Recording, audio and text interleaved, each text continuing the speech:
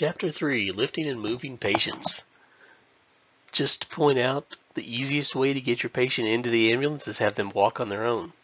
But unfortunately, most patients that need an ambulance can't do that. So we're going to have to learn how to lift and move patients and protect ourselves as we do it. So the biggest thing we need to worry about right here is understanding body mechanics.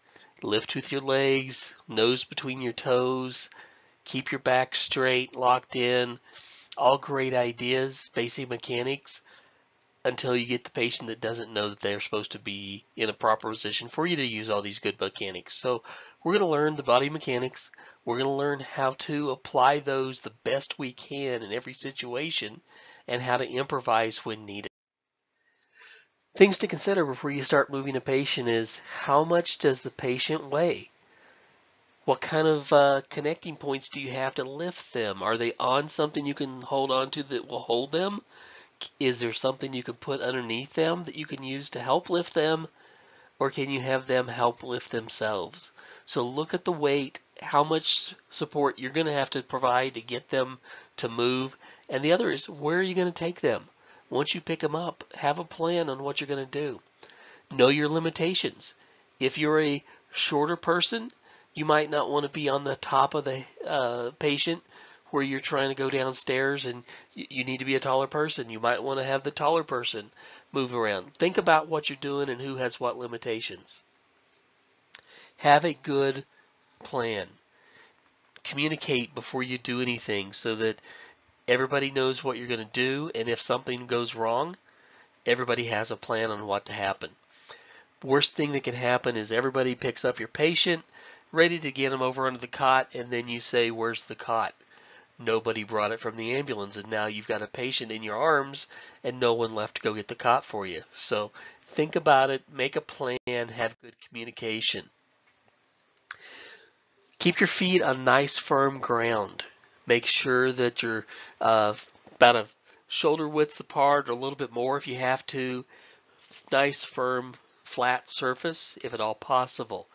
Unfortunately, not every patient knows that's where they're supposed to be. So sometimes you're standing in rocks, sometimes you're in water, sometimes you're in other body fluids that you don't want to ask what they are. So get your feet in a nice, good, firm position. Use your legs as much as possible to do the lifting. Don't use your back and your arms. Your legs are big muscles. Don't twist or turn. Once you pick the patient up, move your feet, not your back. Your back is not made to turn sideways. It's not made to apply pressure when you bend over. So use your legs and move your feet. If you're trying to lift with one hand, you're not doing good because it's everything out of balance. You've got two arms, so you can lift with two arms and get the same pressure on the back. You lift with one arm, it's different pressures and it hurts your back. Always ask for help if you think you're going to need it. There's plenty of help when you ask. Keep the weight as close to your body as possible. Unfortunately, some patients you do not want to keep close to your body, but you're going to have to so that you can protect yourself from your back issues and you can always take a shower later. We do have a great device called a stair chair.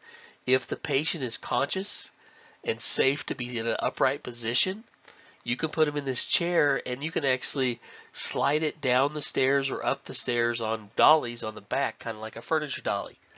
It's very comfortable for your patient, very easy to use for you, but they have to be conscious. They have to be where they can protect their own airway. So some things to think about. This is kind of an example of a stair chair. This is the older version. The newer ones actually have the tracks on that angle back from the bottom, and you can just slide it down the stairs like you would a refrigerator dolly. One thing you got to remember though is this guy here on the base that's holding the back of the guy walking backwards. He is trying to provide some support and give him guidance on where the next step is, and he's counting off steps because the guy walking backwards doesn't have an idea of how many steps down he's going. So it's something very important. If this is happening and the person behind you, the hand slips below the waist and actually touches parts that you would normally file a grievance against, just remember they were trying to help you and something slipped. Now, if it happens every shift, that might be an issue you want to take to HR, but I've touched people's butts before by accident, and it's all meant in trying to save them from falling backwards, and everybody gets over it. So, but if you do it too much, then you're gonna get in trouble. So don't try to be a little careful. In power lift and power grip, you notice he's using his legs to lift on that picture on the left. On the right, that's what we call a power grip. You have your hands underneath whatever you're trying to lift, so that if you do lose your grip, you've still got your fingers underneath it and you won't drop it. When reaching, keep your back in a locked in position. Don't twist, don't bend. Keep your back straight as possible. Avoid reaching more than 20 inches in front of your body. If the patient's laying on a bed and you can't reach him, hop up in the bed. Look where you're setting your knees and then slide across to where you need to be to get close to your patient. In some situations, you will have to reach. Try not to do anything too strenuous. Try to avoid it at all possible, and use all the potential tools you can to prevent this.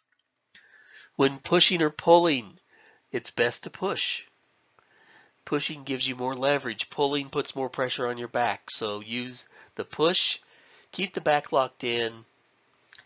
Keep your nose between your toes. So keep your feet spread wide enough that your nose stays in the center. And keep everything as close to your body as possible. For every inch you extend past your body, your muscles perceive 10 more pounds. So that 100-pound patient, if you are keeping your arms out far away from you, they're now a 200-pound patient. So you got to be aware of that. Keep them as close as you can. If the patient is down low enough, you might want to get on your hands and knees. They make some really good EMS pants with knee pads in them now. Highly recommend that. That would have saved me a bunch of knee injuries. So get the knee pads, push or pull if it's below the waist. If it's overhead, get a ladder.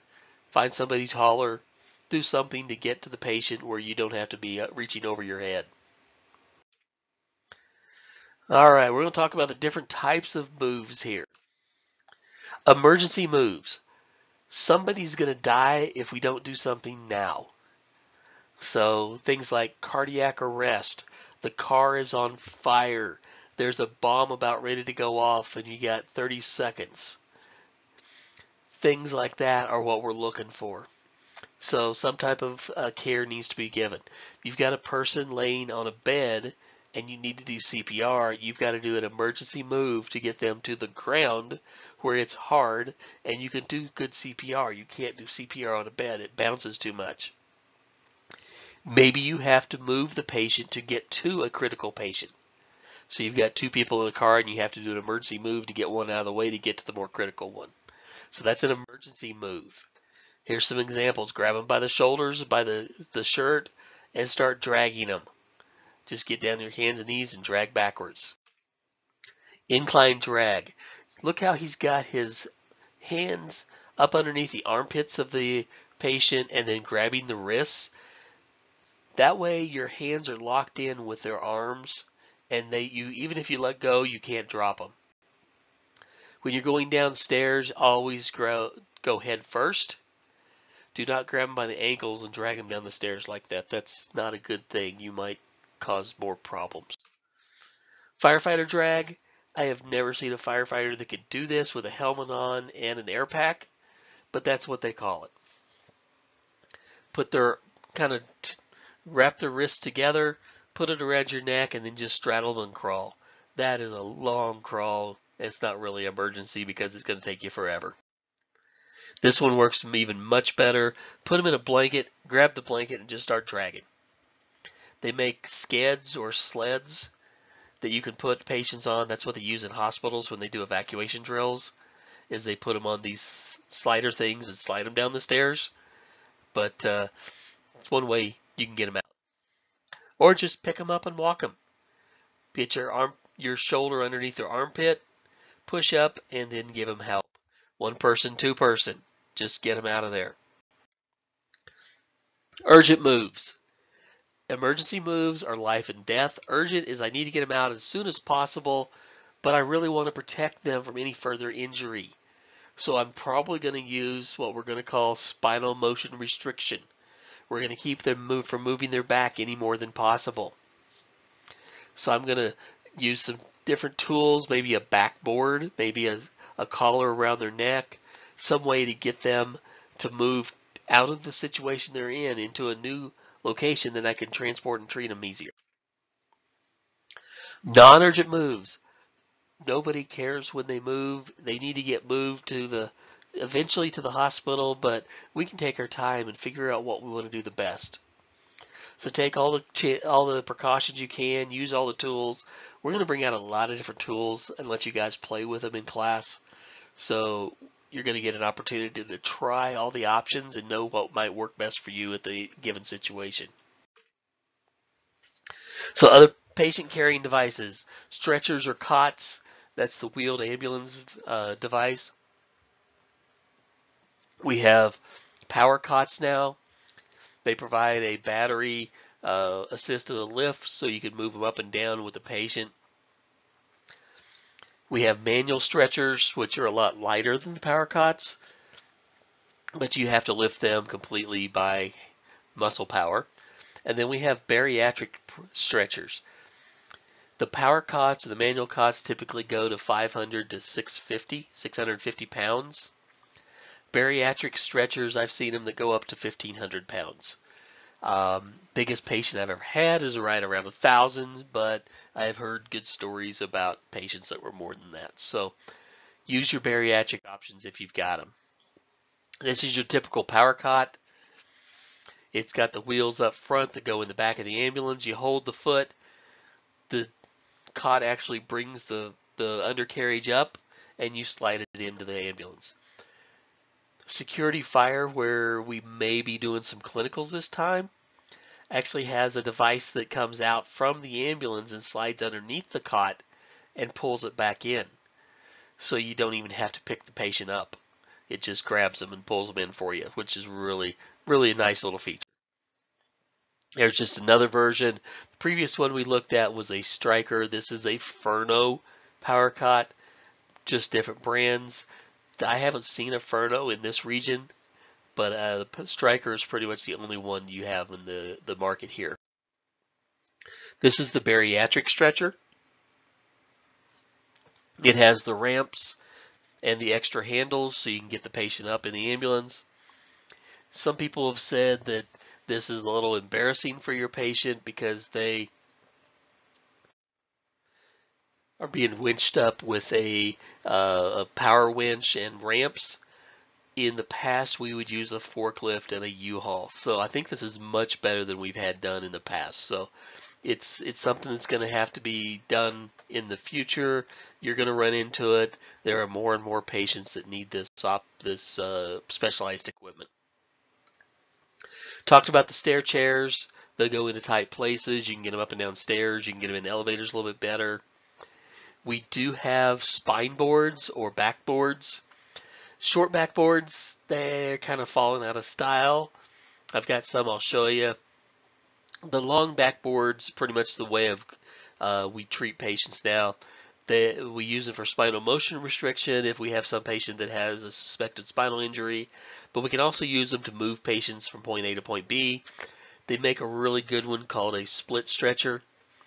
It's one that we can put underneath the patient. When we get them on the cot, we can actually disassemble it and go both ways and split it in half so that we can take it out from underneath the patient so they don't lay on the hard board all the way to the hospital.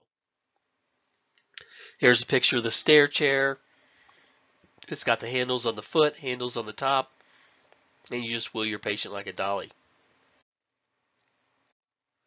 This is the long spine board, back boards. You see they come in different styles. The two on the left actually have the pins in them for the speed clips. The one on the right does not. Speed clips are not something we use in this system, but they're used in several. It's just a little clip that you put your strap in there and get your patient secured really fast. So we'll play with those. Everything we show you in these lectures are things we're going to actually pull out and play with. Other things you're going to run into: portable stretchers, scoop stretchers, basket, flexible stretchers, vacuum mattresses, all things we've got here that we're going to try out and learn what they are. So if you do run across them or you see a need that they might be the perfect tool to use, you'll know what it is. This is the split stretcher. This is the Frono model. There's a couple other different ones. We use the Hartwell split stretcher. I think it works a little bit better. This is your basket. This is the one you typically see for search and rescue. The ones here locally, they've got a huge wheel underneath that they can, looks like an ATV wheel. You put it underneath it, and then you just have people walk on it, and it actually supports the weight. You just have to guide it down the trails. Or they have harnesses they can use for lifting and lowering the patients based on where they are. Something to know, if you are using a helicopter to lift one of these, make sure it's big enough to get into the helicopter once you get them up. We've had an incident a few years ago where they hoisted the patient up and couldn't get the stretcher into the helicopter, and they had to fly on the outside down to a landing zone to an ambulance. I bet it was a good ride. This is the flexible stretcher. These fold up. You see these on Chicago Fire all the time. That's what they put the patient on to get them out most of the time in that show. This is a vacuum mattress. You put the patient on it, you pull the straps and form it up around it, then you suck all the air out, and it gets really firm behind the patient, forms to every void on the back and behind the legs, behind the knees, and makes a perfectly form-fitting, customized split for the whole body. It's a really nice tool. We have them on all the ambulances. Not used as much as they probably should be, but it's a great tool that you need to be familiar with. So this just shows him, for some reason he took the straps off before he sucked the air out, so it's not going to be a good form, but we'll teach you the right way. All right, when we're trying to put a patient onto a carrying device, it kind of depends on our assessment of that patient based on what we think might have happened to them, or what we're going to call the mechanism of injury, or what we think might be wrong with them based on our assessment. So we're going to try to, if we suspect there's a potential for spinal injury, we're going to protect the head, neck, and spine before we move, while we move, and then after we move.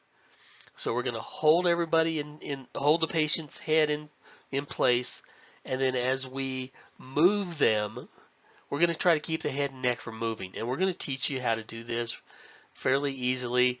The best way to get the person is to tell them to move without hurting themselves, and they will get up and move on their own much better than we can move them. But if they can't, we're going to have to do the protection. If we have no suspected spinal injury, everybody grab a leg or an arm. Maybe I could, like we showed on that one where you go up underneath the armpits and grab the wrists. Another person grabs around the knees, and you can pick the patient up and set them on the cot. So we're going to practice that one when we're playing around with potential patients.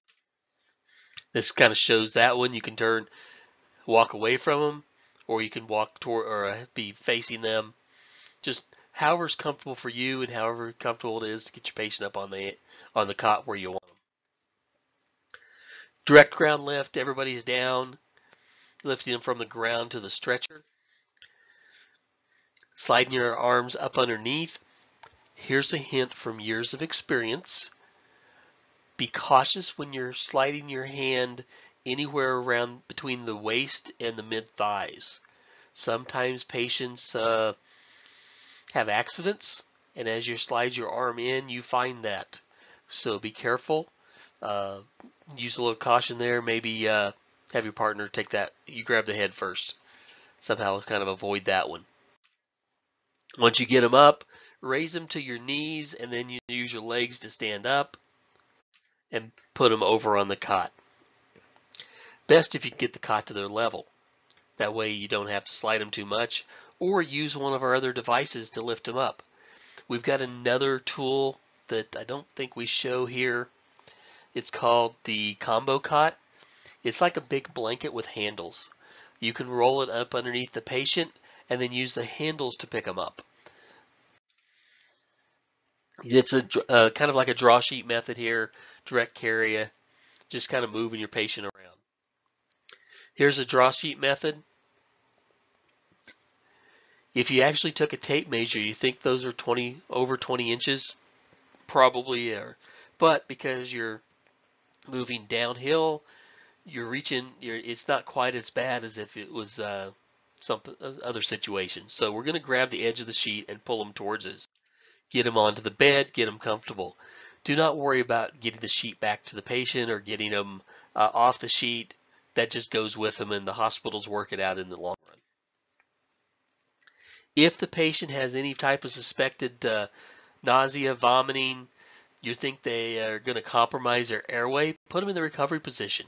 This is something you should have learned in CPR class, but we're going to keep their head kind of pointed down, so if they do vomit, gravity takes over for us. Positioning for shock, we used to put them down on their back and put their legs up in the air. It's called the Trendelenburg position. We do not do that anymore.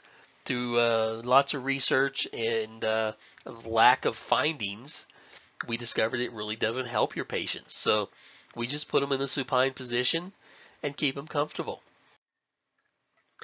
Once you get to the hospital, you're going to use the draw sheet to get the patient over to the hospital bed. Get everything as level as possible. You'll have plenty of help to move them. Some key things to remember before you move your patient to the bed in the hospital. Unbuckle them. Take your seatbelts off. Undo your IVs. Undo your oxygen. Make sure they're not connected any way to the cot before you start pulling on them. And then you can start moving them to the hospital bed. So you see we've got the bed all evened out there, ready to go. You're going to move them gently to the bed so they don't bounce all over.